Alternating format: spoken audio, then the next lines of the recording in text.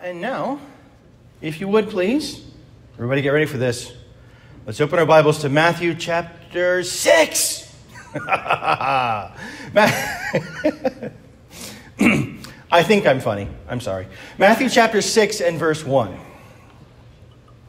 Matthew 6 and 1. Once you've found the place, or if you're going to follow along on the screen, if you are able, please let us rise for the reading of Scripture. Matthew chapter 6 and 1.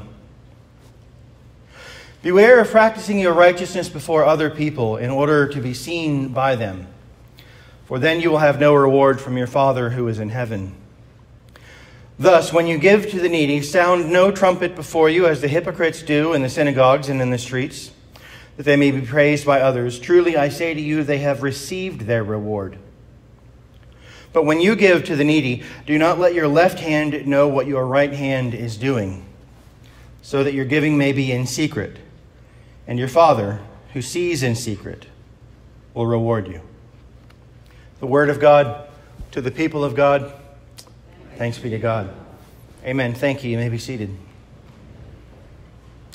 Would you bow your hearts with me, please, for just a moment?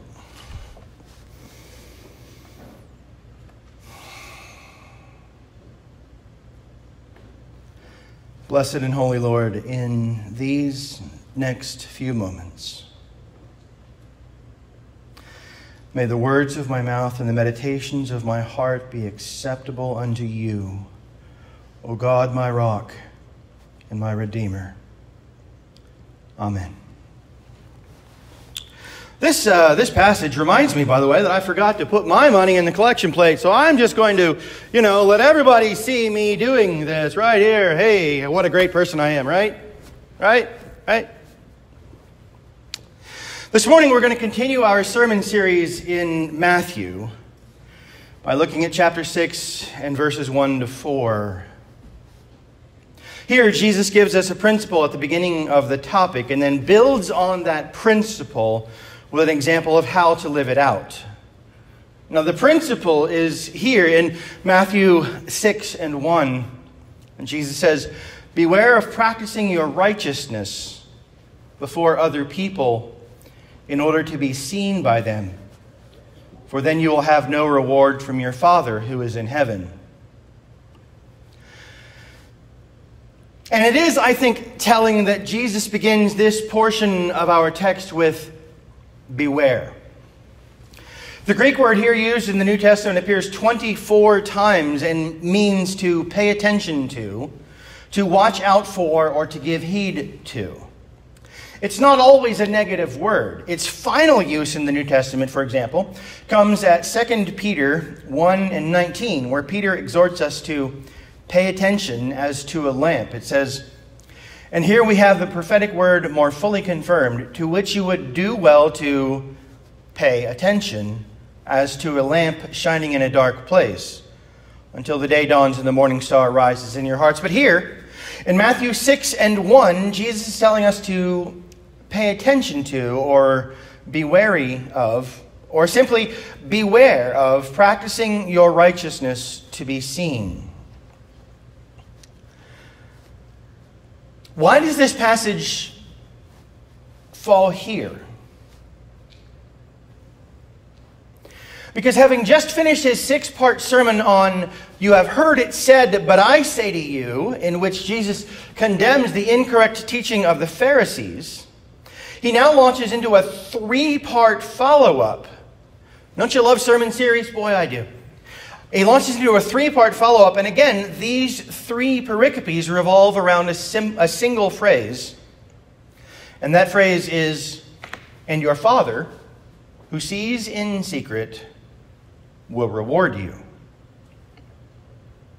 In the first group the "you have heard it said, but I say to you" group, Jesus is talking about the public teachings of the Pharisees. And here, at the beginning of chapter 6, with the next 3 topics, Jesus counterpoints that publicity, or that public teaching, with private lives on topics of giving, prayer, and fasting. And what he's saying in today's primary text is this: when you do your righteousness, When you engage in righteous acts, do not do them to be seen.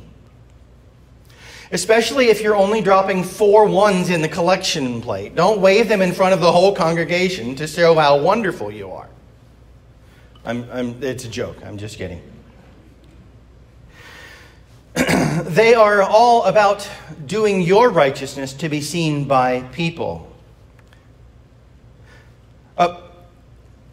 So now, of course, they have their own topics. We'll be discussing those at length. Each of these 3 pericopes, have their own topics. And we'll be discussing each of those at length. But Jesus is here preaching simply this. And this is the overarching narrative for the next 3 weeks. Beware of practicing your righteousness before other people, in order to be seen by them. For then you will have no reward from your Father who is in heaven. Everything else Jesus gives is a sermon illustration to drive that point home. Now, please note that this idea of those being sermon illustrations does not make them any less important. We are sustained by every single word that proceeds from the mouth of God, and these are indeed some of those words. So the illustrations Christ uses are important, and over the next few weeks we'll spend most of our time on those. But we have to recognize the context they are in. They come immediately after 6 pericopes of Jesus correcting Pharisaic publical teaching. Publical. That's a word. It's not. Also, they come after the transitional statement which Jesus provides at the end of verse 48. You therefore must be perfect as your heavenly Father is perfect. See, don't fall into the trap of thinking that chapter 6 and verse 1 has nothing to do with the verse that precedes it immediately in chapter 5 and verse 48. The chapter numbers and indeed the verse numbers are largely arbitrary and were added in the 16th century, I believe. So how do we go about being perfect? Jesus says, beware of practicing your righteousness before others. And we might say, that's an odd place to begin. Why not tell us about repentance or the cross or charity or something more pressing than the way in which we perform our righteousness? Like righteousness itself. But the underlying point here is what's important. The underlying point in this verse is pride. Doing your righteous deeds before others in order to be seen by them is to seek their approval or to show other people how wonderful you are. But wait, didn't we just read Matthew 5 and 16 a couple of weeks or months ago? Matt 5 and 16 says, in the same way, let your light so shine before others so that they may see your good works and give glory to your Father who is in heaven. So how do we let our light shine before others while also not practicing our righteousness before others? Is Jesus, the greatest man who ever lived, contradicting himself in the same sermon? And as always, the key to solving this seeming contradiction, air quotes, is context. Jesus is not telling us in verse 6 not to do good deeds in public. He's speaking of the motives we have, or in chapter 6, He's speaking of the motives we have for doing them. Don't do your good deeds for fame, for example. This is why he says, in order to be seen by them. It's a matter of pride. Seeking fame or validation for doing good deeds rather than doing these good deeds because they are the right thing to do.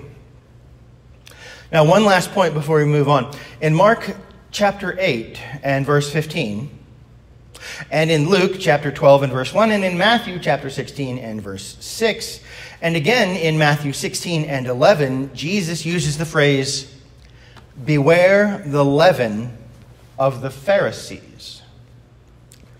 In 1 Corinthians chapter 5, verses 6, 7, and 8, we read, Your boasting is not good. Do you not know that a little leaven leavens the whole lump? Cleanse out the leaven, that you may be a new lump, and as you really are unleavened. For Christ, our Passover lamb, has been sacrificed.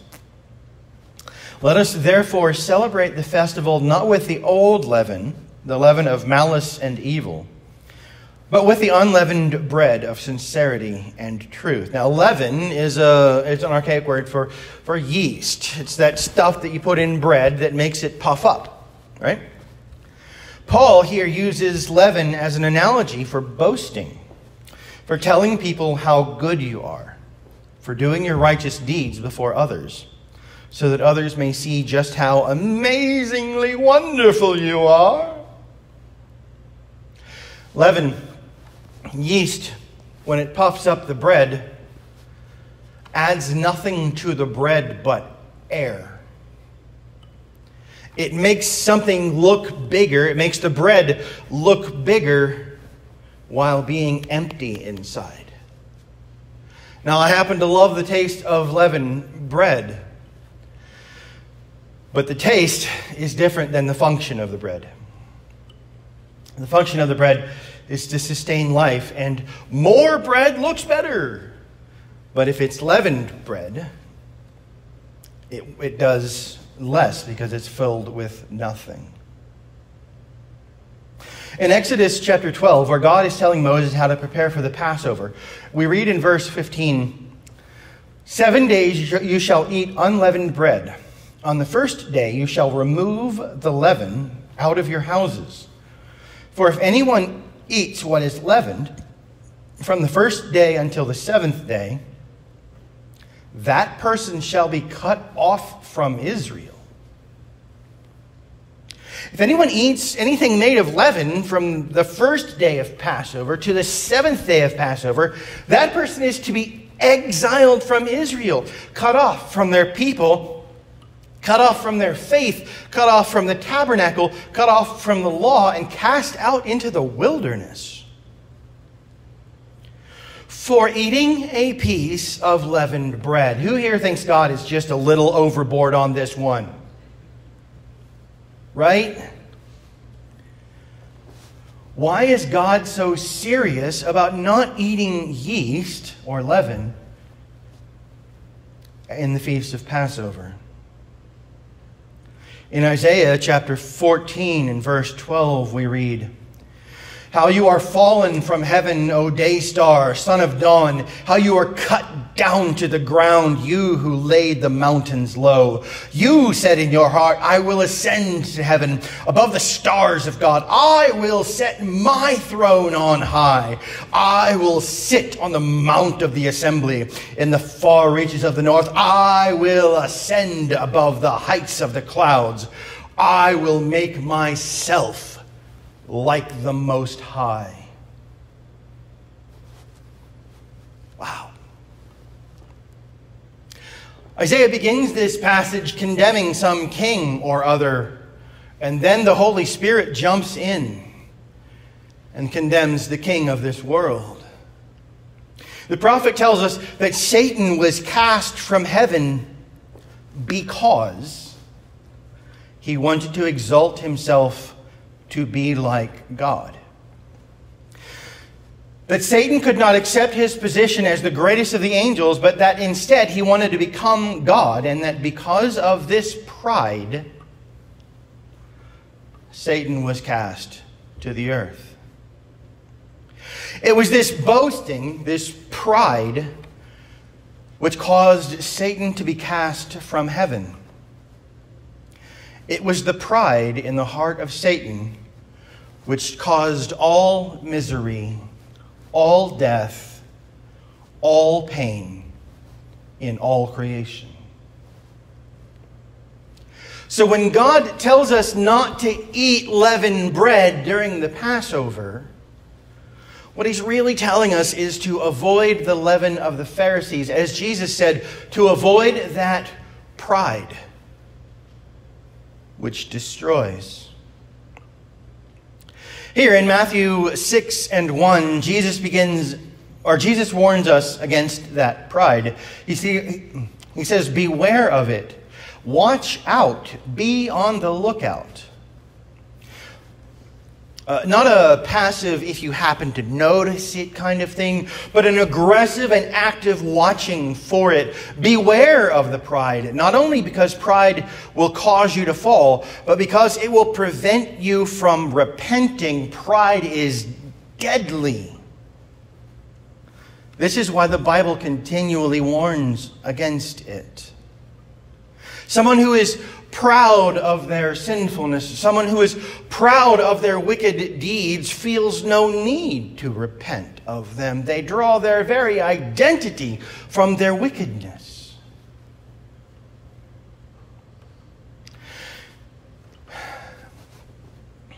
And moving on, in Matthew 6:2, Jesus says, "Thus when you give to the needy, sound no trumpet before you, as the hypocrites do in the synagogues and in the streets, that they may be praised by others. Truly I say to you, they have received their reward." This word, hypocrite, is just a word that we don't translate from the Greek. The Greek word here used in the New Testament is hypocrite, and it's properly translated as actor, as one who stands on a stage and pretends to be something they are not. So Jesus is here calling out those who stand in the synagogues and proclaim their own righteousness to others, showing how generous they are by making sure that everyone sees their giving. Again, this is Jesus' sermon illustration on the topic of pride. There was a trend a while back on social media of people who would do something very generous for a homeless person. They would give them a sandwich or a large sum of cash. And then they would film themselves while they were doing it. You'd have the phone in your left hand, holding it up and smiling for the camera, and you got a big wad of cash in your right hand, and you're handing it to this homeless guy you're not even looking at, right? And you're taking the selfie. I saw one of these.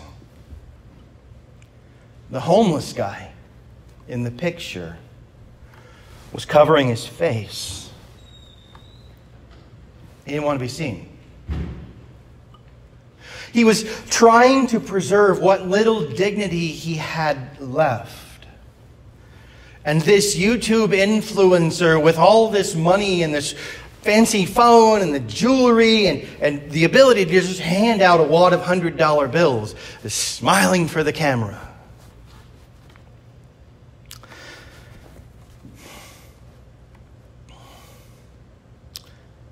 Many of the comments in those pictures, even from unbelievers, were very negative about it. Why do you need to film yourself doing something good, they would say. You're not doing it to be good. You're not doing it because it is the right thing to do. You're doing it to make yourself look good. You are an actor playing a role on a stage, or the very definition of a hypocrite. But it doesn't even have to be that blatant. Anytime we brag about our good deeds for the purpose of getting attention from them, we do the same thing. I'm not saying that we should let do our charity work in secret or have everyone close their eyes as the church passes the collection plate, although that could be funny. But there's a real difference between giving to the church and telling people how awesome you are because you give a lot of money to a church. There's a real difference between giving a homeless person on the corner $10 for a meal and announcing to the whole world that you're a great person because you gave a hungry person money for food. Here in this text, Jesus doesn't even consider the possibility that we won't give. He doesn't say if you give, he says when you give. Chapter 6:3, but when you give to the needy, do not let your left hand know what your right hand is doing. This is a bit of Hebrew hyperbole here, but I love it. It's of course, one hand doesn't know what the other is doing. Your brain isn't here or here. It's here. But Jesus is using this bit of exaggeration to make his point. If you do your giving, Right? Do your giving, but don't announce it. Don't make it public. 6 and 4, so that your giving may be in secret, and your Father, who sees in secret, will reward you. And here's that phrase, and your Father who sees in secret will reward you. I think we might wonder, we might worry that if we do give to someone in secret that no one will know, that we might worry that our giving goes unnoticed and that we'll be unappreciated. That we won't be recognized for the good things that we do. Well, that's what our prideful, sinful inner voice tells us. Already our pride is creeping back in. How will people know I've done something good if I don't take a selfie? Your Father, who sees in secret, will reward you. No good thing we ever do in His name is lost. As the Master has said in Matthew 10 and 42, whoever gives one of these little ones even a cup of cold water, because he is a disciple, truly I say to you, he will by no means lose his reward. God is watching. He is closer than your very breath. He sees everything you do. And He writes your good deeds down on a book in heaven. Nothing escapes His notice. He has promised that He will reward you. Which is the greater reward? A few likes on Instagram, a couple of upvotes on your YouTube video, or the gratitude of the Creator of the universe? It just doesn't compare. Pride is destructive. Pride goes before a fall. Pride will wreck everything that you have tried to do. Pride will destroy you and laugh while it's doing it. And it's insidious. It's so secretive. The serpent slithers down out of the tree and says to Eve, "You will be like God. You will be like God, knowing good and evil, and all you have to do is take it. It's right there in front of you." Pride is the original lie. Pride is the source, the origin of all sin, of all wickedness, of all malice, of all death and pain and destruction.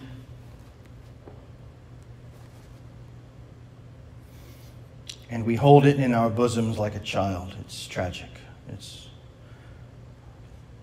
Let us repent. Let us repent and believe the gospel. Amen. Let's bow our hearts.